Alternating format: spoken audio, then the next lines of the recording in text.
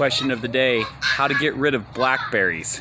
I had a ditch that was just completely full of blackberries and a bunch of other areas that have been taken over by blackberries. We're going to talk about how I got rid of them. Obviously, we're not going to talk about pesticides, or I should say herbicides. I don't want to mess with that. I figure if it's strong enough to kill blackberries, probably not good for me either. We're talking about some tools that I used. The first tool I actually used was a machete. These things are actually pretty cheap, about 25 bucks for a 20+ inch blade.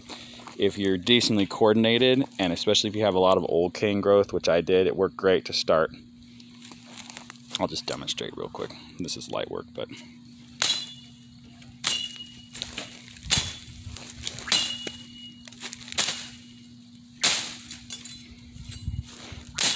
so you can clear a lot of blackberries pretty quickly with a machete. Another option, and this is the one that I use mostly now that I've got it under control, especially for first year growth, is just a plain weed whacker, but you have to put the some of the thicker twine, and the twisted stuff tends to work better. So this kind of blackberry, where you're still in that first year growth and it's that soft light green color, weed whacker will take that out nicely as long as you have that heavier twine on it. Let me show you.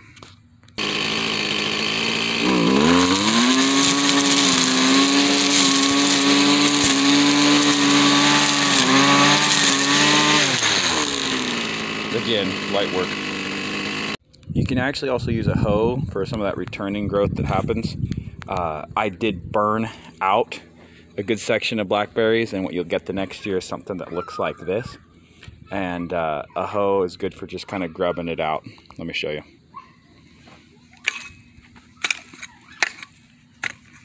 Hard to do with one hand, but you can kind of... It's like digging it out with a shovel, which is really time consuming, but you can just kind of control it that way, especially if you're in an area maybe around some plants. I have a garden in an area where I'm kind of planting in there, and you don't want to... It's left-handed. Let me switch here.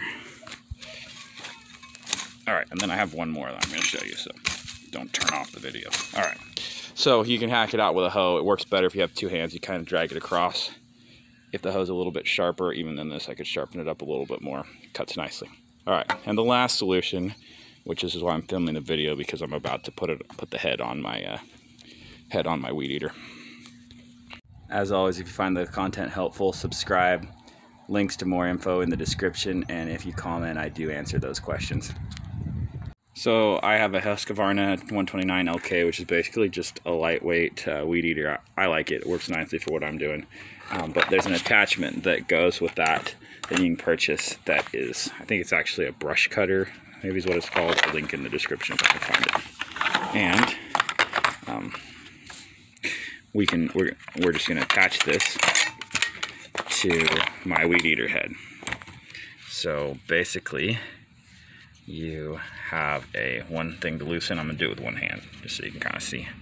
Because you're probably trying to decide, like I was, is it worth the extra, I don't know what the head costs, 100 bucks or something to do it. So one of the nice things about it is I do all my weed eating, and then I swap it out for this brush cutter. It's just loosen, then you push this button down and pull, which I'll have to put the camera down, and then I'll show it to you with it on and how it works and whatnot.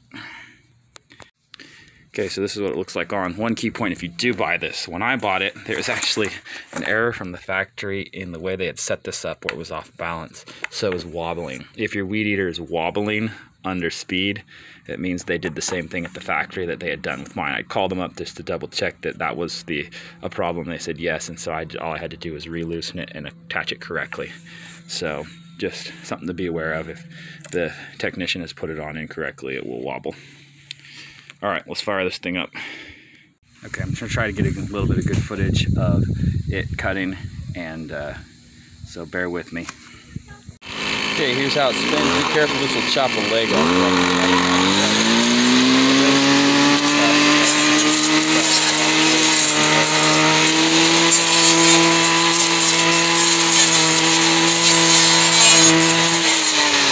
Looks a lot better if you have two.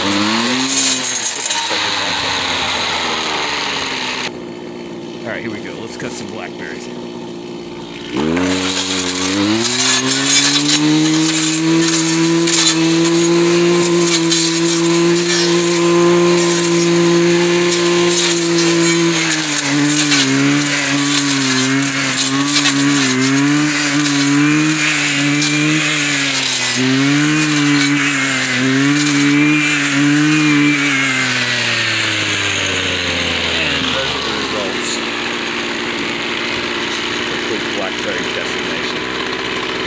All right, again, if you liked it, subscribe, comment with questions. Try to put some links in the description for you.